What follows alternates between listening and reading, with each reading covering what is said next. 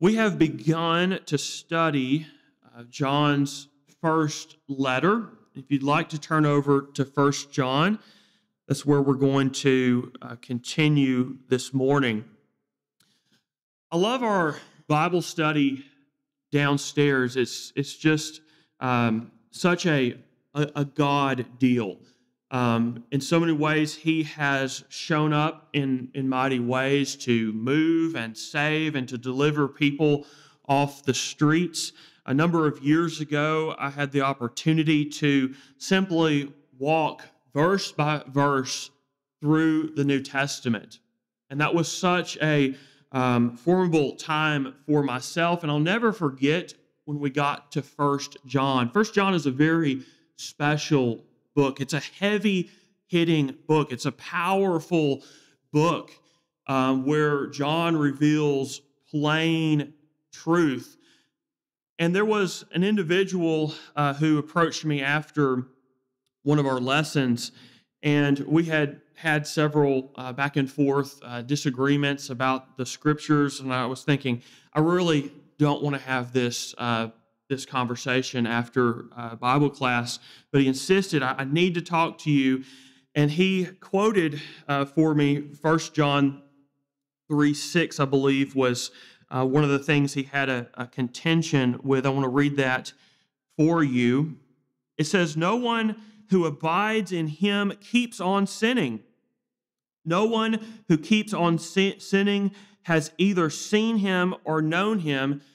And he said to me, "You mean to tell me that this is true? I have never heard this before in my entire life." And I simply responded by saying, "You just read it from the Word of God. This is true. This is the evidence of the new birth. When God does a work, that He gives power over sin to live a holy and a sanctified life." And there are many things in this book that from an American perspective, we just haven't heard before. They're not stressed. This is a pure apostolic gospel. This is the message that was received from the beginning, straight from Jesus, that was given to the Apostle John. And he proclaims these things to us. This individual was delivered from homelessness. It was that scripture that God used to turn his life around, and he's now doing well in oil sales. But I'll never forget the power of this little book. And I hope that you have a hunger, and God has given me a hunger as I approach this book. I want my life to be changed. I want to encounter God. I want to come to know Him in a full way. I want to be a messenger of the pure gospel. I want to see these things which John is preaching to thrive as they have all throughout the world. I want them to thrive in this community. And so I hope you're excited about these things this morning. We're going to begin in 1 John 1, verse 5. So if you'd like to follow along with me, that's where I'm going to start this morning.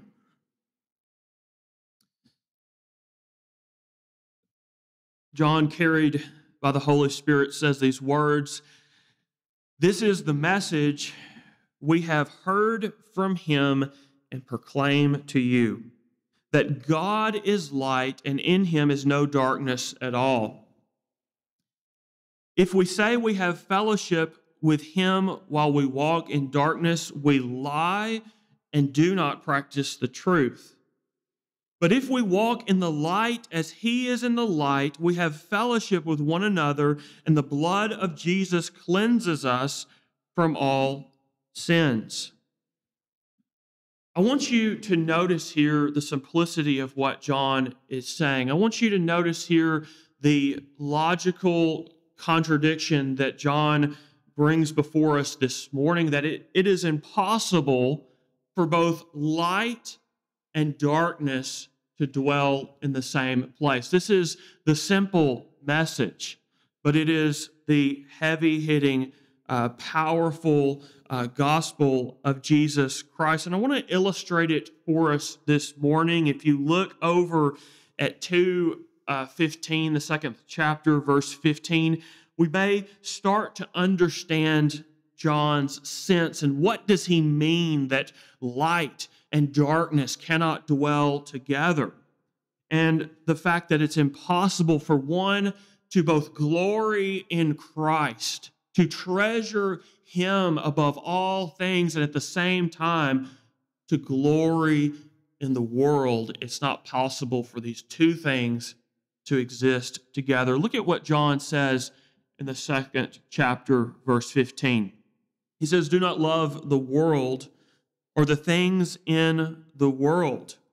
If anyone loves the world, the love of the Father is not in him." Do you notice here that it's not possible to have two loves? You can't love the world and at the same time love the Father. Verse 16, "For all that is in the world, the desires of the flesh and the desires of the eyes, the pride of life, is not from the Father, but is from the world.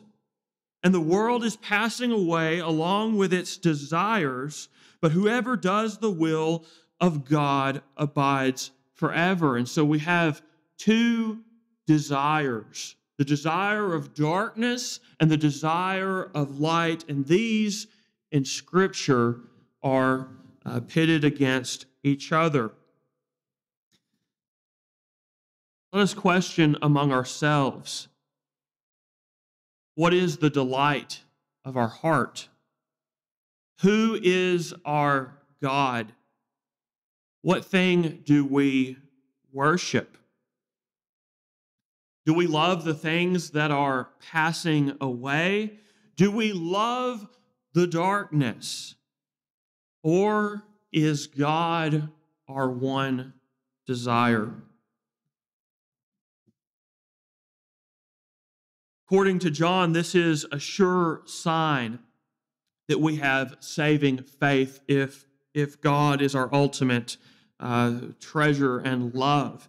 It is an elementary, basic, defining feature of apostolic Christianity to have this singular affection for God which surpasses all others. And can we say with the hymn writer that the things of this world will grow strangely dim in the light of his glory and grace? Look too at what Paul says as he describes the difference between what it is to walk in the light and what it is to walk in darkness. This is helpful to us to understand what is being said here. Galatians 5:17, "For the desires of the flesh are against the Spirit, and the desires of the Spirit are against the flesh, for they are opposed to each other, to keep you from doing the things that you want to do. But if you are led by the Spirit, you are not under the law."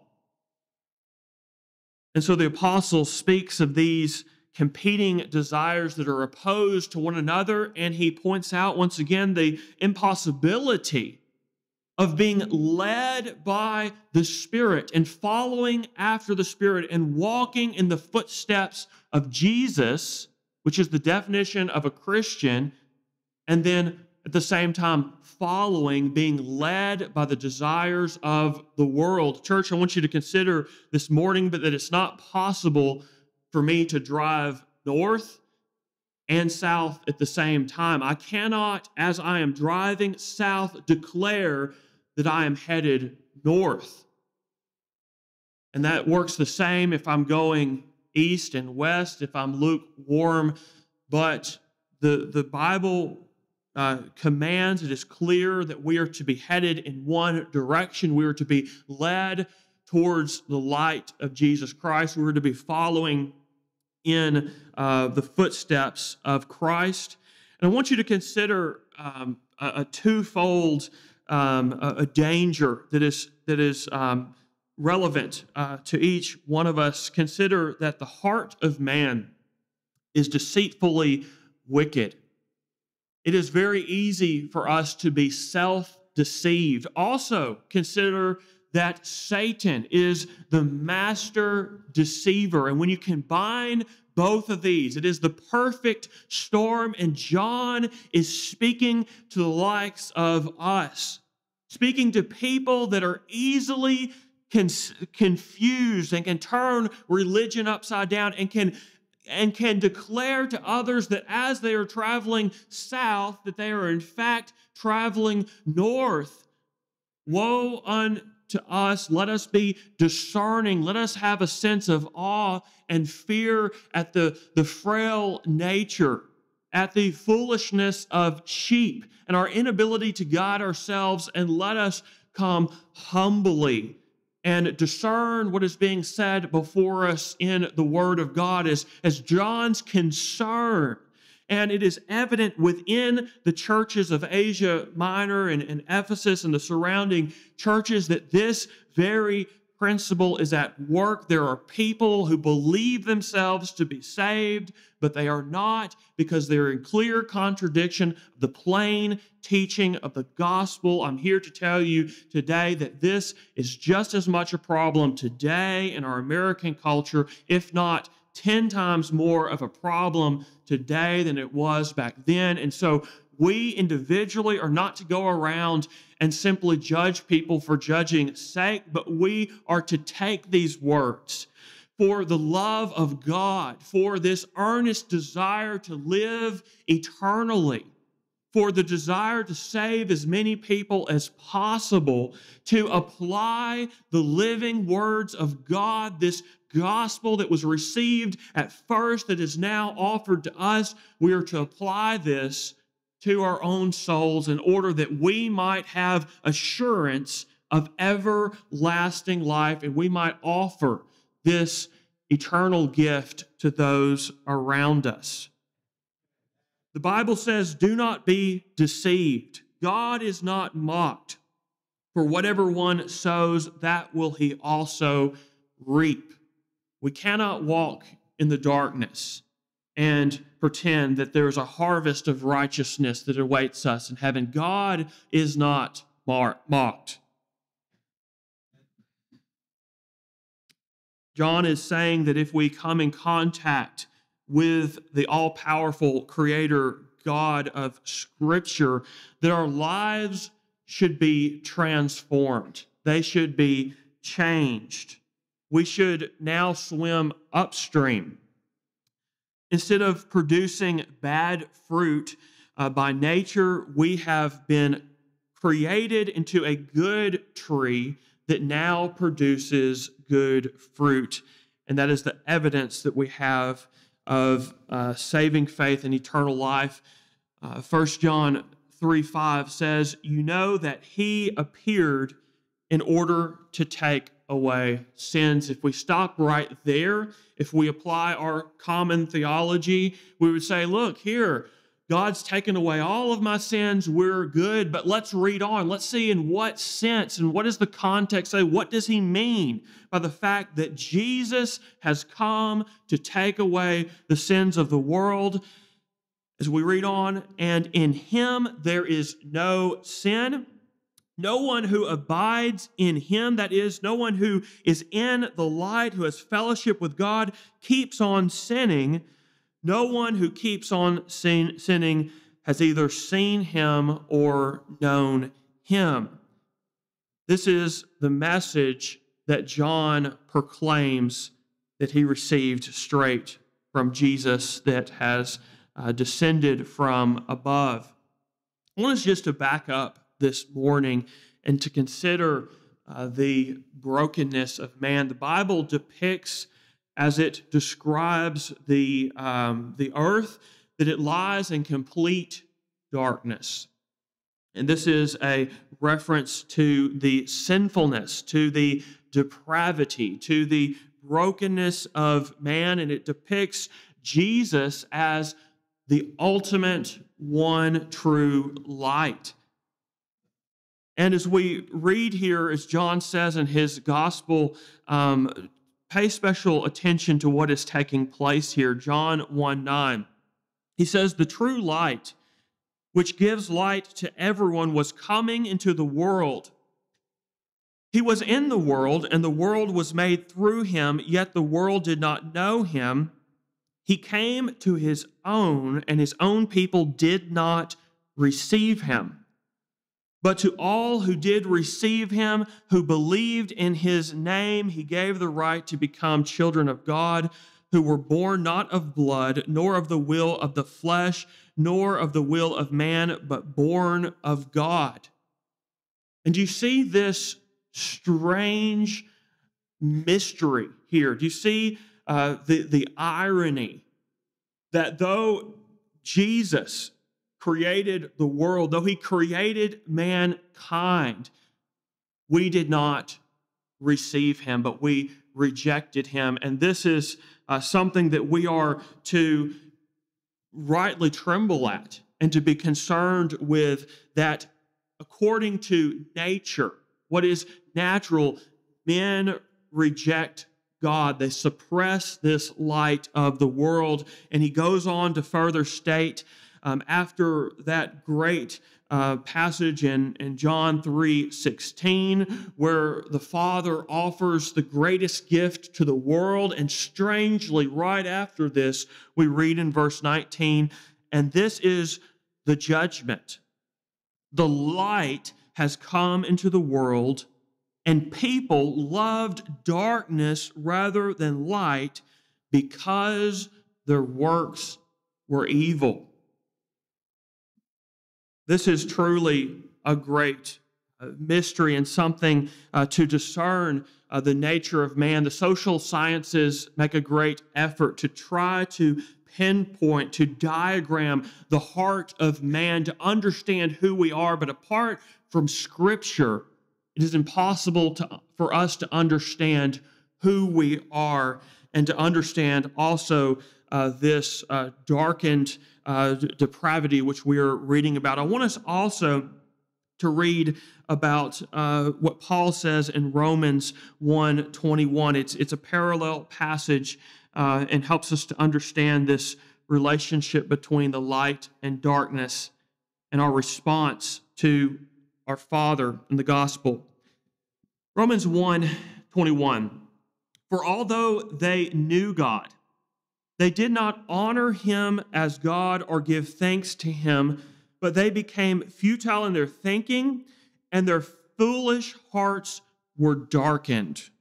Claiming to be wise, they became fools and exchanged the glory of the immortal God for images resembling mortal man, birds and animals and creeping things. Therefore, God gave them up to the lust of their hearts, to impurity, to dishonoring of their bodies among themselves, because they exchanged the truth about God for a lie and worshiped and served the Creator rather than the Creator, who is blessed forever. Amen. And here we have a profound, and probably the place where it is best stated to describe here the rejection of God in the ancient world, the desire to choose darkness over the light that they had in the first covenant. And what I want us to realize this morning is, once again, there should be a sense of awe and a sense of even trembling as we consider the nature of man, which it is natural to him to want nothing to do with the light of God and to prefer darkness over light. And we need to test our own souls ever so closely to see that we do not fall into this category. Over the past few weeks, I've had 4 different counseling opportunities with 4 people from the streets. And I have had the opportunity to express to them in the most plain terms and with a full heart to lay bare before them the light of the gospel. And what was so concerning to me in these 4 instances is, like in Romans, it expressly says that the people of the ancient world, they knew God. And for instance, in this country, we know God. We have the Word of God. We have the gospel. And as I laid this before these four people and expressed to them the same message, that all around us is darkness. And to live on the streets is to live in the darkness of Satan. And as I offered to them Christ, and I put the light before them, and I said, even today you can receive him. I have a place for you to go to a faith-based recovery program. In each instance, all four of these people said, I'm not interested in this. And I want us to, instead of condemning these individuals and instead of judging them, I want us to just step back and to consider the darkness of the soul of man and this tendency to prefer sin and depravity, to exchange the glory of God, to exchange the endless worth of Jesus Christ and all of his perfections and love for dung, for foolish things, for temporal gain and love. And I want us to test ourselves this morning to make sure that we are not in a similar situation. I want us to ask this question: in what ways do we suppress the light? It's easy in those instances to judge those who are on the street, to judge people who are open sinners. But let us ask this morning, rather, in what ways do we prefer darkness over the light? Consider in your thought life. Is light reigning, or is darkness gaining a foothold? Consider your time. It's about the easiest example that we can give and test that we can give to ourselves does light reign? Does the gospel of truth, does this message that John preaches, does it express itself in the way that we spend our time, or is darkness creeping into the way that we spend our time? Also consider our resources. Can others see by the way that we use those things that God has given us? Is darkness reigning, or is light reigning?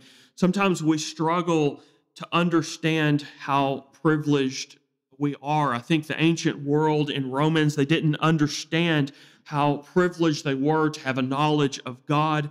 But Jesus says something incredibly profound as he speaks of the region of Chorazin and Bethsaida.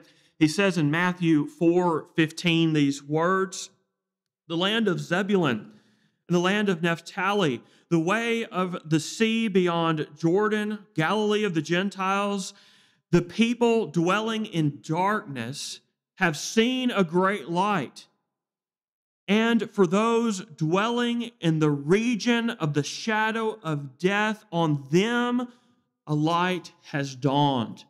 And church, what I want you to realize is that these people who received the light of the world, they were not able to discern the greatness of Jesus. And in fact, in their hearts, they preferred darkness over light. And of course, Jesus's message, continuing here, was repent. That is, change your hearts, change your minds, for the kingdom of heaven is at hand. I want us to consider that in our rebellion, we have autonomy and we have freedom, for in the few fleeting moments that God has given us solely by his grace, we can resist the light of the world. We can oppose him. We can rebel against him. We can suppress the light. We can use the very breath that he has given us. We can use the very strength that he has given us to make war against him and live in darkness and live for the devil.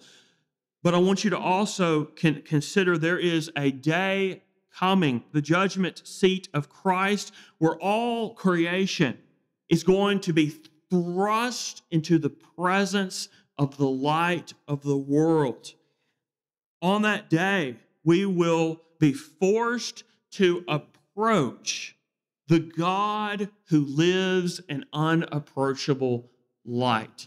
That is something to ponder. That day is at hand. The kingdom of God is at hand. And I want you to consider something of the nature of our author this morning. John is such an incredible man in so many different ways. It is invigorating and inspiring and uplifting to consider this great man. He was the author of Revelation as well. Consider the things that this man saw, and he writes these words. This is the great vision that the Lord Jesus gave to John. He says in Revelation 20:11, "Then I saw a great white throne, and him who was seated on it. From his presence, earth and sky fled away, and no place was found for them. And I saw the dead, great and small, standing before the throne, and the books were opened. Then another book was opened, which is the book of life, and the dead were judged by what was written in the books according to what they had done." And so this is that very scene that we were describing before, that all creation, as earth and heaven are fleeing this radiant light of lights, all creation, one day, soon it is coming, we are all going to be forced into his indescribable, unsearchable light, and we will give an account based on how we esteemed Jesus Christ and what our estimation was of him, and whether or not we appreciated and recognized and discerned the light of the world, or we suppressed this light and wanted nothing to do with Jesus Christ. And so I want us to consider our indescribable privilege. I think about great men in history and martyrs and people which God has raised up to take on darkness, such as William Tyndale, who gave the world the Bible, who gave the English-speaking world a Bible in their common language. And we are blessed beyond comprehension. On that day, I believe our author, John, he saw each one of us there before the great white throne. And we will have to stand before those in Nineveh who repented at the preaching of Jonah, who received this much light.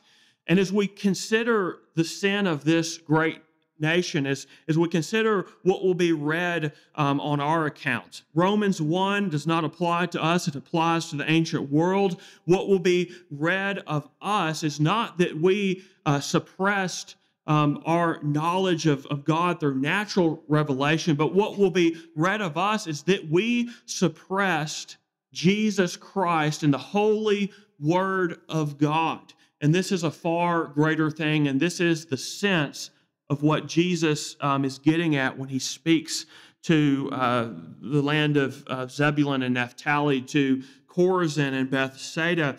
And I want us to pause for a moment and to consider the immeasurable privilege that we have to possess the light of lights, to possess the Word of God. And the Lord is moving in our midst. And I believe that he is calling us through the inspired Word of God, through the Gospel of John and this great epistle, to consider what is our opinion as it comes to the light of Jesus Christ. Are we suppressing this, or are we letting the light of Jesus have its complete way in our lives, letting it completely dictate all that we do? Are we cherishing and valuing him above all things?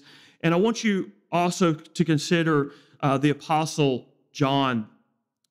What great things that he saw, that he received from the beginning this this divine message, that he had this intimacy with Christ, that he saw countless miracles and heard the divine wisdom and saw Jesus raise the dead and saw him transfigured. And then here he is as an old man who lives in the Holy Spirit of God. And he sees heaven itself, and he sees all of these surpassingly great things that are beyond language. This man is a heavenly man. He's already passed into eternal life, and he speaks these divine truths to us. Do you think this man cares what anybody else thinks of his religion? He does not apologize for this firm message. He speaks the gospel of Jesus Christ, which is once and for all delivered to the saints. He's not going to apologize to a Laodicean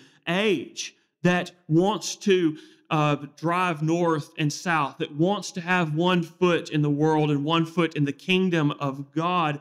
But he speaks the words of the King. He is a mouthpiece of God Almighty, and when he speaks, it is final, and this is the word that each one of us is going to have to be held accountable for, and whether or not we're walking according to the light, and whether or not our deeds are found complete in the sight of our God. And so this morning, I'm not here to judge people any further than what the Word of God says, but I want us to maybe find a quiet place later on this evening to take this great book and to draw near to God, to consider the uncertainty of this country, to consider the darkness that has creeped in, the forces of Sodom and Gomorrah that are at play in this great nation, and to have a holy desire to receive Jesus Christ and him alone, and to abide in the light, and to walk according to the light,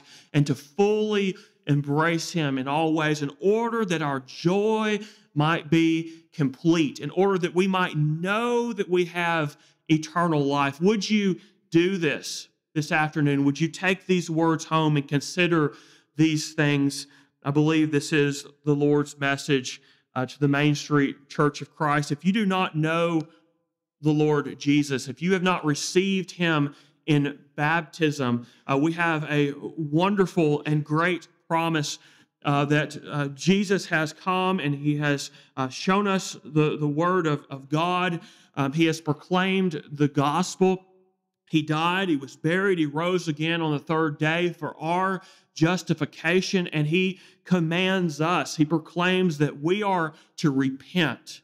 We are to turn away from loving and embracing the darkness and rejecting the light of the world, rejecting Christ and suppressing him, to embrace the light. We are to be baptized for the remission of our sins and to be raised to newness of life, in order that this light might come and dwell within our souls. And we are to live a pure and consistent life all the days of our life by the infinite grace and power of Almighty God that now lives, and that desire, the Holy Spirit that leads us, that gives us power and grace to live a life of freedom. If this is your desire, I would encourage you to come forward as we stand and sing. If there are any other prayers, I would encourage you to come forward as we stand and sing our song of invitation.